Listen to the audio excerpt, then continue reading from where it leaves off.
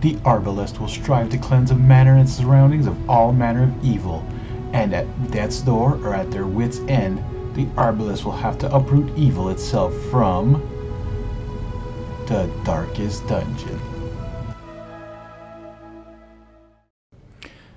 Alright, I know that intro was pretty cheesy, but yeah, today we're painting the Arbalest from Mythic Games' Darkest Dungeon. Wow, that was hard to say.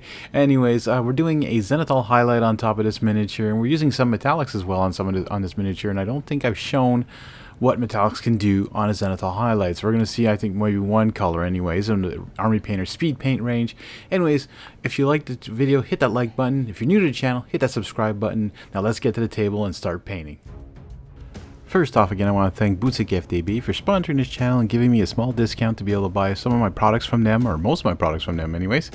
Anyways, go check them out, boutiquefdb.com. We started off with a little bit of Cypress Brown for the skin. That was an air paint because I found her skin was a little more of a dark chocolate color, and I couldn't find something that I liked like that, and the Cypress Brown from the air range was the best. Plus, it's a little bit more watered down, a little bit thinned out, so it works really well on top of the zenithal highlight. Camo Cloak was our second paint there to do her pants, and the next one is True Copper. And so I was saying about metallics that I was doing something like that on top of the zenithal. Now I used an air metallic because again it is thinned down, and I wanted to see if that did any kind of effect on top of zenithal. As you can see, there wasn't much zenithal in that area because that's where I made the light shine, and that's where I did my white airbrushing from that specific area, and so there wasn't too much zenithal in that. The one we're going to see later on is the one that's pretty much all her armor, and that's going to come in and show you the zenithal on that. But I find even then it wasn't all that great with that kind of coverage. So anyways, but the rest of speed paints do a great job on top of zenithal, like this aged hide here that I'm using for her big crossbow. And I do have to mention, this is one of the only, well, so far I've seen where the miniature actually matches the artwork.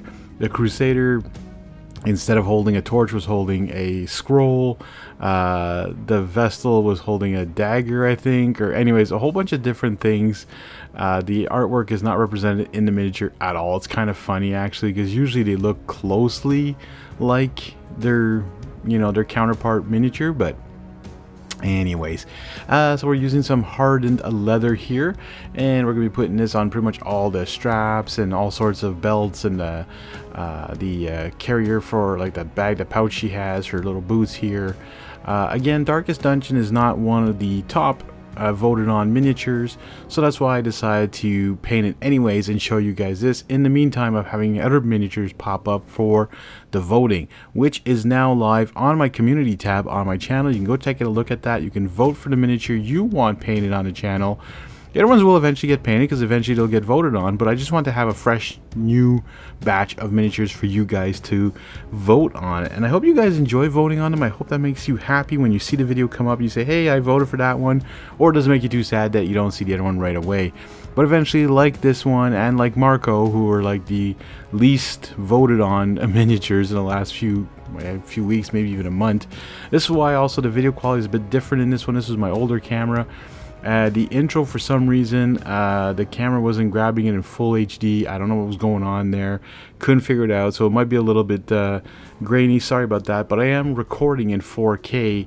Like, I'm making the output come in 4K or in high definition, so hopefully that will make a difference. We're almost done painting this miniature, and right now I'm using that broadsword silver to finish up all the armor on this miniature. And again, like I was saying, it's amazing coverage. The metallics, don't get me wrong, they have amazing coverage, but they don't always give you what you want. This one was one of my favorite ones for metallic speed paints, for it being thinned down and doing the job. But in the zenithal area, I'm not sure if it, you know, if it really did keep the dark areas darker, and that I find it just like what is it, just paint right over it. Anyways, and then there you go.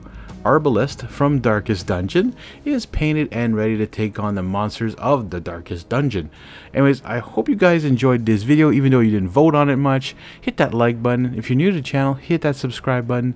I want to thank you guys for watching. Now go get painting, and we'll see you all in the next one.